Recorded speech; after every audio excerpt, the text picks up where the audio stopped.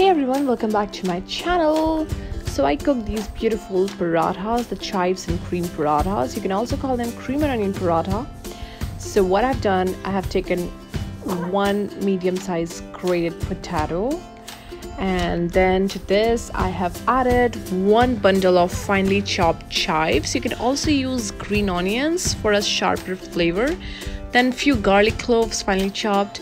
To this I have added good amount of heavy whipping cream. You can use any cream that you have. It should be fresh, it should be thick.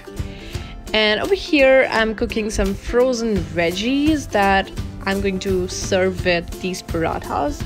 So today was this day when I didn't want to go outside and shop a lot, so I just used the frozen veggies and I'm making these parathas.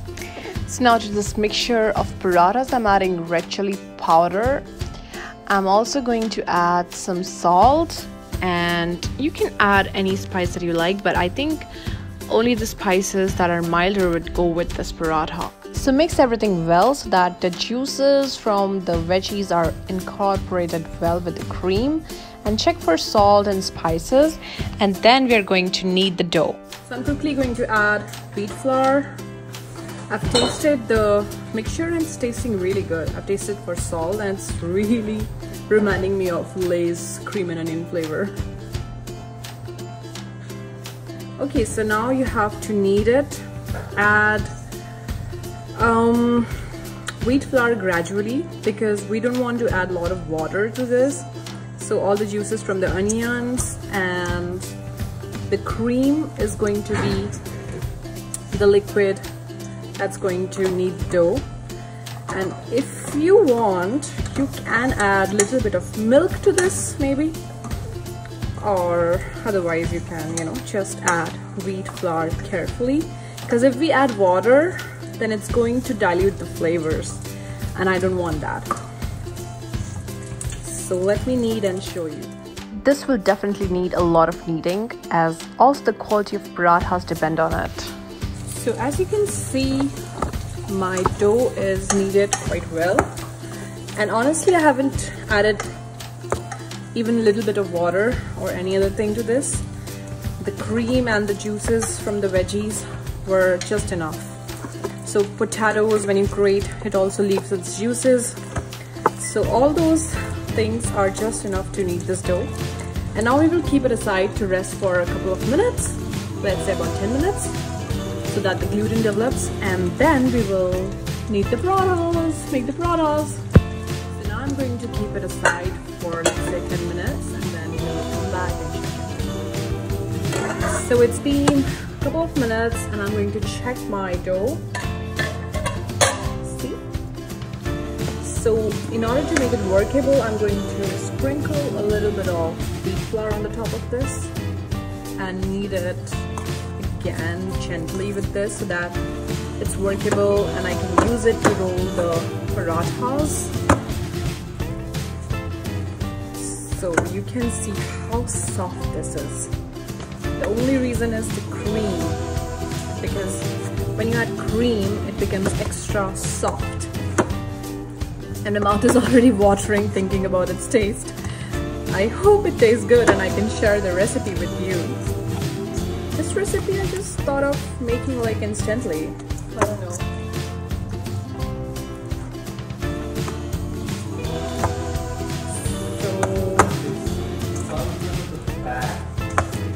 Yeah, so the cream has a lot of fat, which makes it soft, which makes it really delicious, because fat makes everything delicious.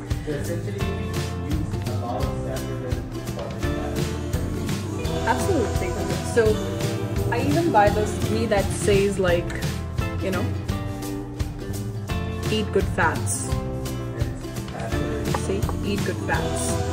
And it's from the grass-fed and pasture-raised cows. So this is so amazing. This is good for the cows and also for you, and also for the farmers who are raising the cows. So yeah, okay, we're done. And yeah, sprinkle in a little bit more. Look at this beautiful dough. beautiful this is looking.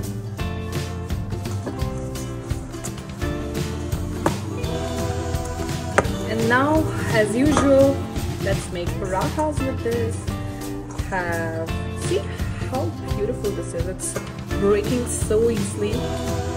It's so soft, it's so moist, and it's smelling just like cream and onions. So those white puris and other flatbread options which are like really soft and white, do those people use milk and cream too? I think so. In most of the bakeries they use butter, they use a lot of cream, they use a lot of saturated fats. So if you're using any of those fresh bakery products, I think you should be good. Wow.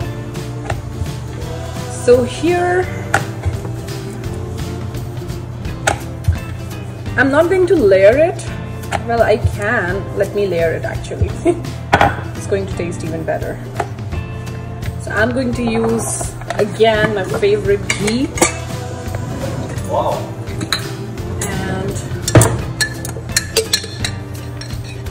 let me take some ghee and just put it on this. Could you please check the sabzi? That's done. And layer it again. Whoa! Just roll it and keep it a little thicker. If you roll it very thin, it's going to be very crispy, and I don't like crispy parathas. I like soft parathas. So roll it with a little bit of thickness so I can show you. See, so it's a little bit thick. And now we are going to place it on the pan. I've been heating it for a while, and yeah, so it's going to cook, and then I will show you how it looks. And here is my frozen veggie that we cooked with jalapenos, olive oil, a little bit of butter, chole masala, and salt and pepper, and it's all good to go. It also had like these chickpeas in it for adding the proteins to the dish, so I think it's going to be good enough for us. And also broccoli has a lot of protein. Yeah, so protein plus fats plus little carbs makes perfect dish. Yeah, good. And meanwhile, I'm going to roll another paratha.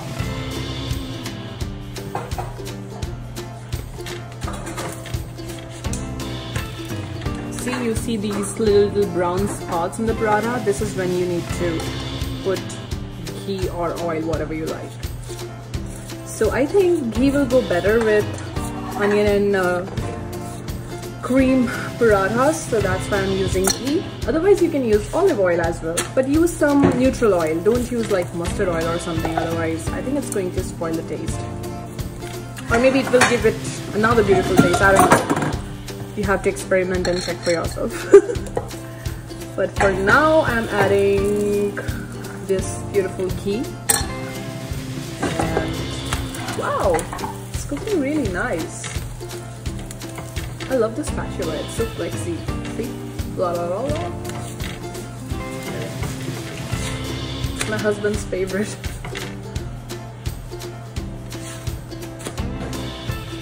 So I'm just waiting to get it cooked, and then I'll serve it to my husband and we'll ask the feedback.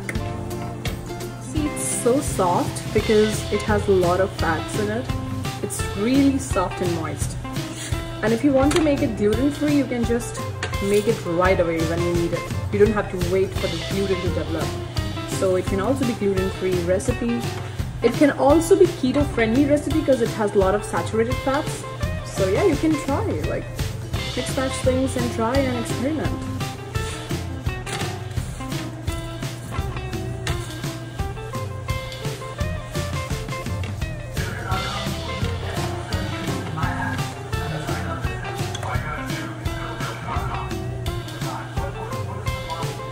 So I'm shooting it in real time, and as you can see, the very first paratha takes the longer to cook. But it's very important to cook it very nicely, otherwise you won't just get all the flavors, you know.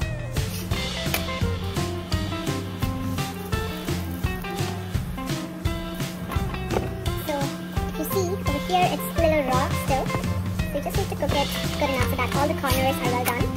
This side is looking pretty good, right? But this side was a little undercooked, so I'm pressing. This is the key to make a good paratha. Just keep pressing on the sides where it's undercooked, and you will get a perfectly cooked, beautiful paratha. See, now it's cooked. So I think it's good. Our veggies are also ready, so I'm going to serve it. So let's serve it. Nobody's going to taste it for me and tell honestly how good it is. So just use the paratha first. Yeah, you can. That's wow. Really? Yeah, It's good? it's really good. Oh my god. This is what I want. This Now- is so soft. Now I want every day this soft paratha. Oh my god, this is like the most soft paratha I've ever eaten. Oh my Now I just god. want this every day. This was so easy to make. How's the sabzi? Really good? Wow, yay! Thank you so much. Thank you. I can get these 5 parathas. Okay, bringing. So delicious food can take away all the stress, and I so honestly believe in the power of cooking. I'm so glad that you watched this video. Thank you so much for being here. Please try this recipe and let me know how you like it. And if you like it, and see you in the next vlog. Bye bye. Take care.